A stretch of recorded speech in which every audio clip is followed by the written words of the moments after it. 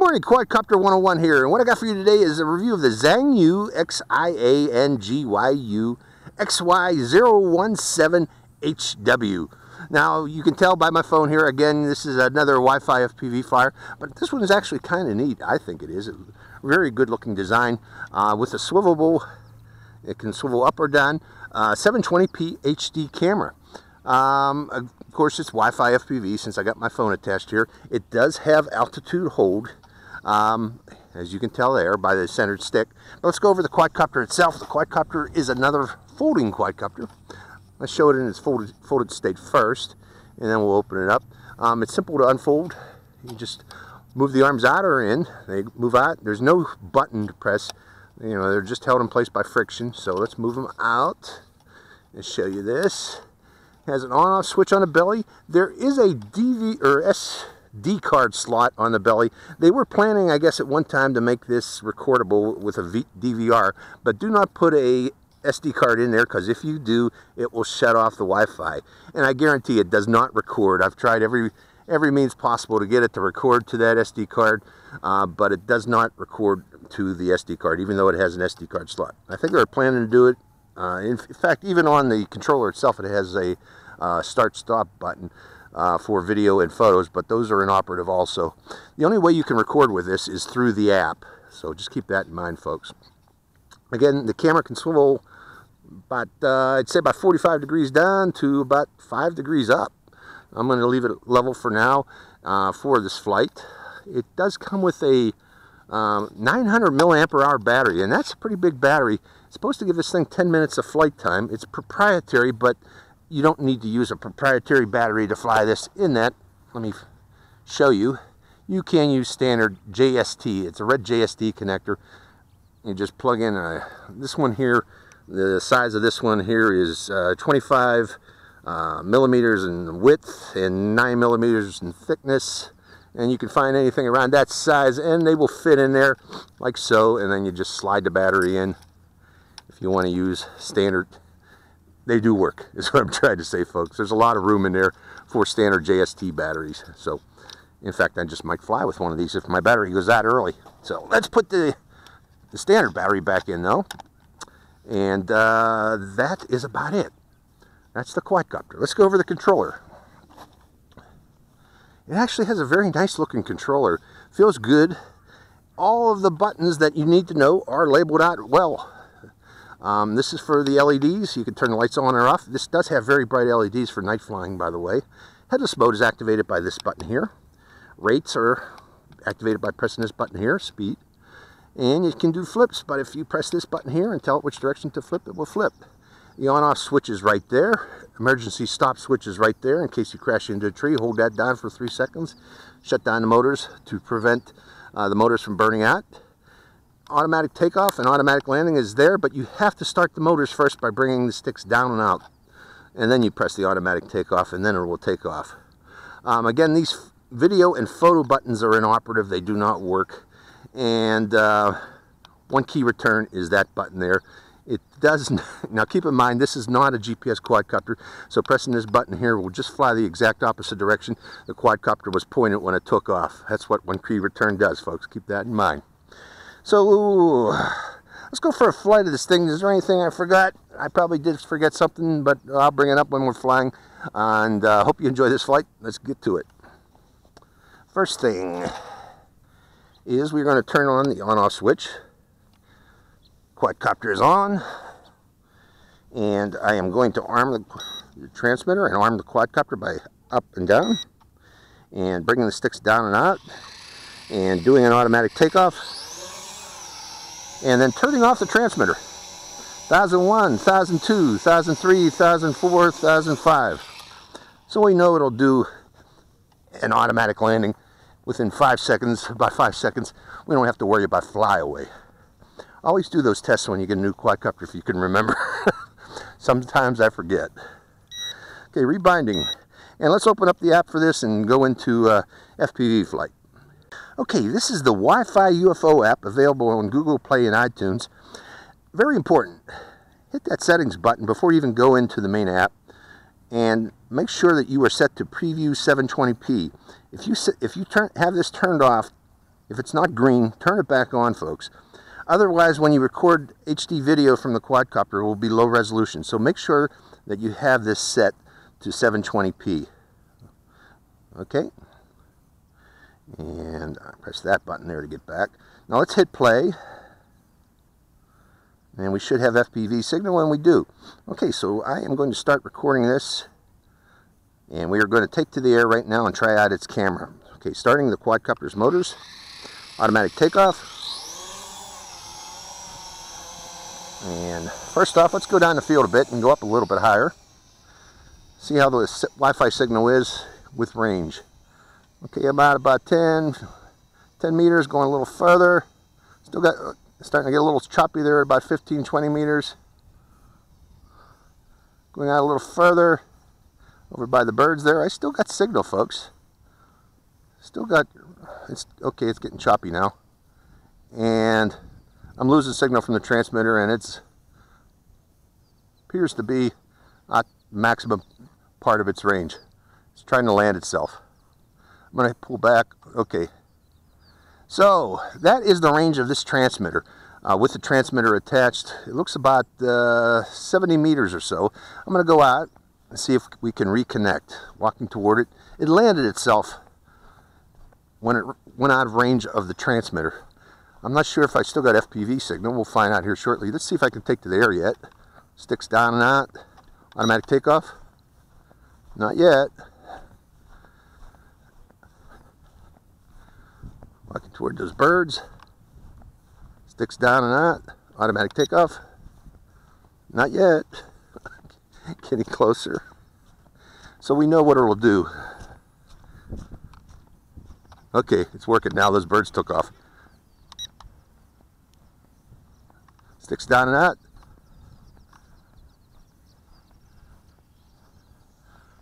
Okay, we got signal again.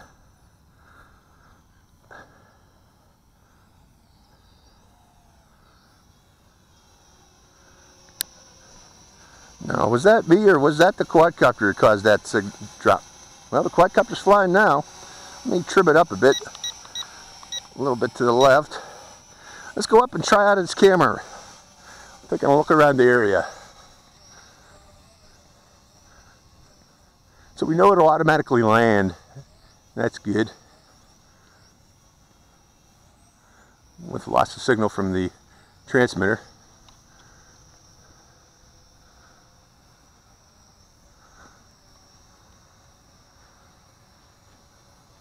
And that's the camera from up high. And bringing it down low. Reducing throttle. Now that wasn't very far. Well, yeah, 80 meters is pretty far. But I did seem to have signal. But I brought my Wi-Fi repeater with me today, folks. And what I'm saying is I'm going to try my Wi-Fi repeater out in a bit. Okay, first let's go to a higher rate now. Does it have a third rate? Yes, it does. Let's see how it flies. It seems to fly very well.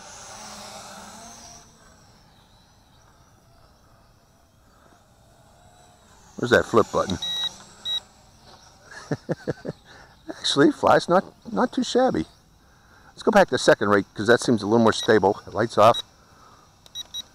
Let's try the second rate and try some acrobatics at second rate. There's its funnels in second rate.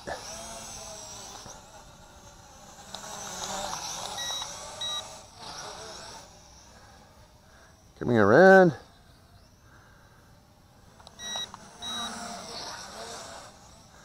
How about a longitudinal roll? Yeah. Bringing it down lower. Trying that low. Not too bad. Not too bad at all. Okay. Let's bring it over here, and what I want to do next is the usual.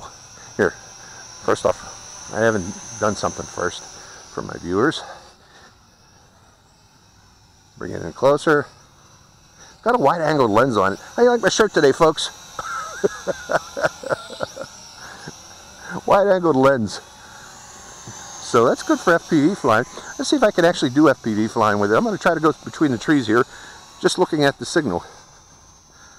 A little bit of lag, coming to the left. Still looking at the signal. Now can I bring it back?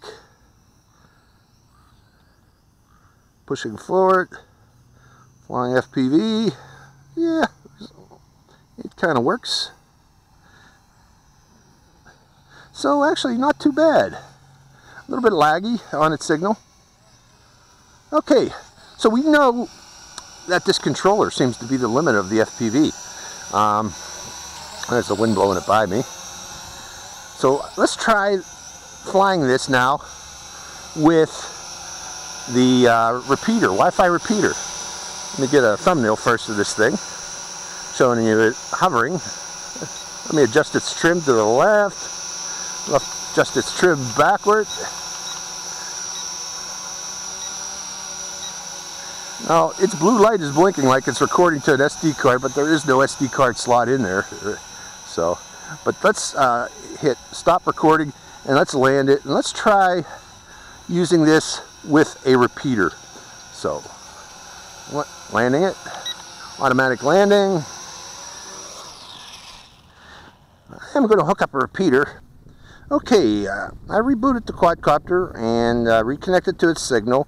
And it should be connected to Wi-Fi UFO. We're going to open that up, and then we're going to hit on for on control, and we are going to use altitude hold, and make sure MobIsn is recording. It is recording, and this should start the motors, and then take off. So I had to restart the quadcopter to get control back.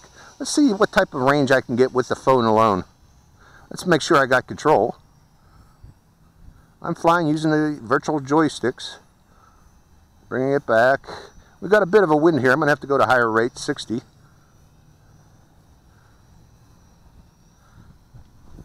Okay, I seem to be close to the edge of the range right there. I'm going to stay close to the ground.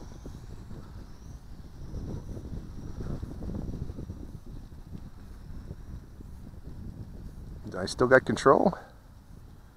Just barely. But I do have control. It's out there about 50 meters. So we're going to let it float until it lands. Coming down a little lower too. Okay, it's getting out there. I still got control. I still got control all the way to the edge of the field, folks. Actually, I am kind of surprised how much I got better control than I did with the using the controller alone. Exceptional range. With that in mind, let's go out into the dirt field then. Pushing forward. Because the wind's blowing from that direction. So we'll go upwind and fly up the dirt field here. See if we can go to the edge of its range. And as if we reach the edge of its range, it should blow back.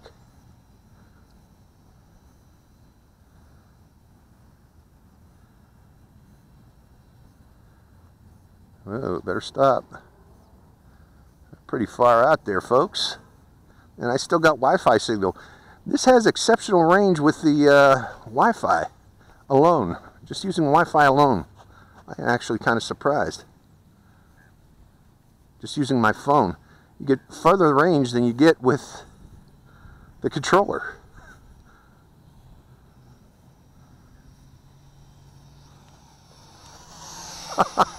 Just surprising. Okay. Okay, I lost control. It lost signal right there. Maybe its battery is low. Let's find out. Unfortunately, I wasn't recording that whole flight. So, now we're going to turn on the repeater, folks. And I am going to put the repeater up here, up on the hill. Yeah, it looks like we're low on battery. We didn't get full 10 minutes. But fortunately, I have another battery. We're going to try that repeater flight. We're going to put the repeater up here on the hill and just fly it around the area. So I hope you like the third part of this flight. Okay, this third part of the flight, we're going to fly with a repeater. See what kind of ranges we get with the repeater attached or hooked in. But to do such, we need to plug in this 9-volt or this 3.7 volt battery with red JST connector in there. Again, you can use just about any single cell red JST connector type battery, and it will work with this quadcopter. Just slide it in there, and we have it turned on, putting it down, and on top of that, the next thing we do is attach this repeater. And what I'm looking for is for a blue light to appear. Okay, and it's kind of hard to see in this sunlight. Take my glasses off. And we have blue light. I don't know if you can see that or not, folks. Right there.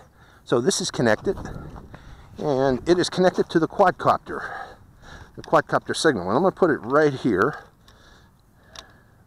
Plop it up right about there, whichever way it'll hold best. And moving its antenna like so. It wants to plop itself like that. I'll let it, just as long as its antenna is vertical. And there we go. Next thing, I need to connect my phone to the repeater. And I'm going to do that. And there's the repeater. It's the one that says plus. Doing such. And we're connected to the repeater. And I'm going to move away from the repeater. Don't need to be right by it. And I am going to open up Wi-Fi UFO. And starting Mobazin. 3, 2, 1. And we should be connected. That's Wi-Fi UFO. Hitting play. We are connected. So this is connected to the repeater. The repeater is connected to the quadcopter. And hitting record. And taking control of the quadcopter. And turning on altitude hold. And going 60% because we got wind today. And hitting takeoff. Giving throttle. And pushing out. Now I'm not going to go real high. I want to see, okay, let's go upwind actually. The wind's coming from my right now. Pushing forward, going into the wind. I want to see if this first reduces lag, and second, do we actually get improved range? Well, I really can't test its range fully, you know, going out 300 meters or so, but I'm hoping that the lag is showing up as greatly reduced. Going into the wind, and going downwind. I'm at the other end of the field. Going down that way. I got very good range actually with this phone. Trying to come back toward me, turning to the right, turning to the right. Coming back. Going up higher. And let's go, since I got this on a hill over here, I should be able to go down the other end of that field too. While standing over here. If I could fight the wind. Don't you know when I want to do this, you get a breezy day. We'll go up a bit higher.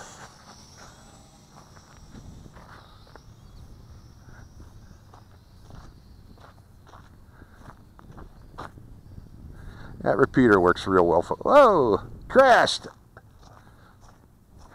Okay, emergency stop. I had signal all the way into the ground. Maybe that battery's dead. We'll find out. If the lights are blinking, that battery died. But the repeater was working with it really well. Keep in mind, this is only a 600 milliampere hour battery, not the 900 milliampere hour battery that comes with it. And I'm not sure I fully charged it either before this flight.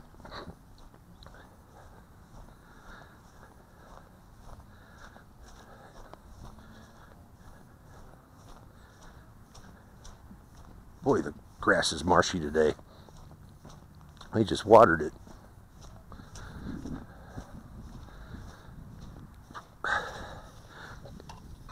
let's see here. No, it's not rapid blinking, it's slow blinking. And Wi-Fi UFO has stopped, that's why. It's lost Wi-Fi UFO. So, stopping mob is in. Let's see, close. Okay, we still have the signal from the repeater, which means the repeater is still connected to the quadcopter. So let's go back and reopen up Wi-Fi UFO app. And starting mob is in again. Now remember, I'm not connected to this quadcopter. I'm connected to the repeater. Let's see if we have signal. We do have signal, folks. So it's ready to go. Okay, and I want to control it via altitude hold. Turning on the video again. Starting the motors. Taking off. Remember, I'm not connected to the quadcopter. I am connected to the repeater. So my signal is going to the repeater, and the repeater is going down here to the quadcopter. So I can walk down here to the end of the field with this quadcopter. Keeping in mind the actual control range is double from the repeater back to me, back to the quadcopter. So this signal's not going straight to the quadcopter. So the range right now is about, with the repeater, I can walk down with it. And Wi-Fi UFO stopped again. Gosh darn it. Okay, stopping mob is in. Stopping mob is in. Let's see if we are still connected. We're still connected, folks. So let's reopen up Wi-Fi UFO. Starting mob is in again. And hitting play again. And record.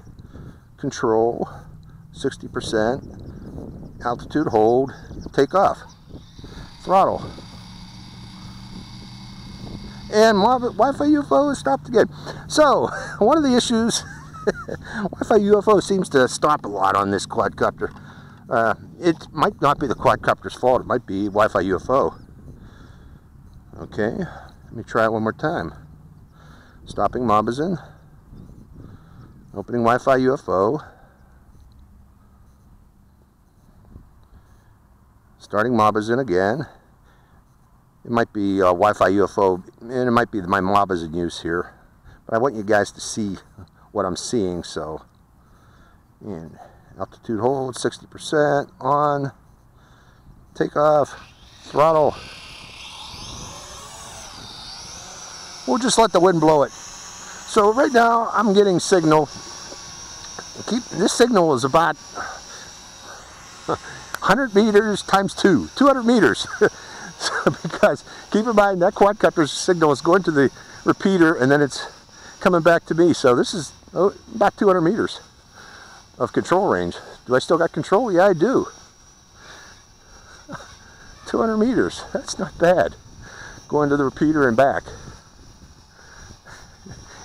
I'm not, this is not controlling the quadcopter directly. This is controlling the quadcopter through the repeater. Let's get away from that mud. So let's go back to the repeater from here.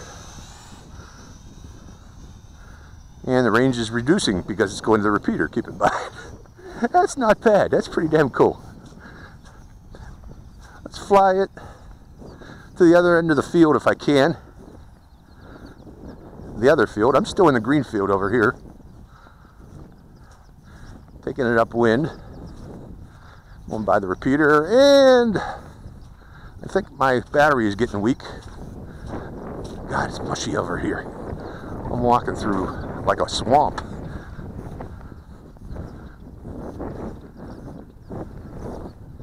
Which way's that wind blowing?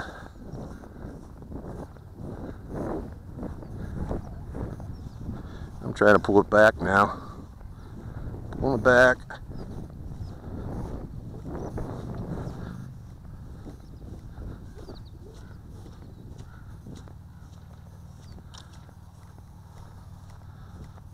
Come back, come back.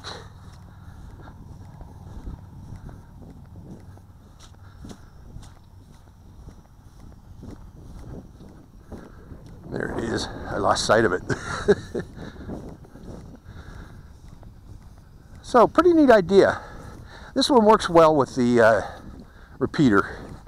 It gets you at least 200 meters range. That was an interesting way to test it. Just walk with it and see how far it'll go. Let's go the other way.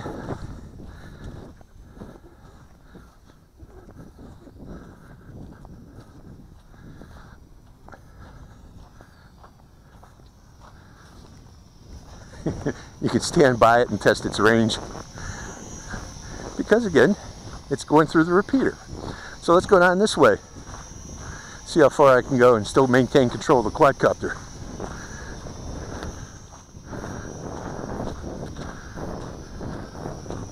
Oh, that battery's dying. There we go. So we know we got at least 200 meters range with the repeater. So that's the end of that battery. So that's the XIANGYU XY017HW. Did an initial review flight. Works rather well. I hope its video comes out nicely. Let's stop that video recording there that we just got. And stopping mob is in too. And I was able to fly it on a somewhat breezy day today. Come on, mob is in. Close. Stop. I was able to fly it on a somewhat breezy day. I was able to fly it with a repeater. I followed it all the way to the other end of the field over there, which is 100 meters down, and then keep in mind it was going through the repeater, so my signal went to the repeater to the quadcopter, so that was 200 meters range. At least we know that it can go 200 meters range with a repeater. So I hope you enjoyed this flight. This is Quadcopter 101 signing out.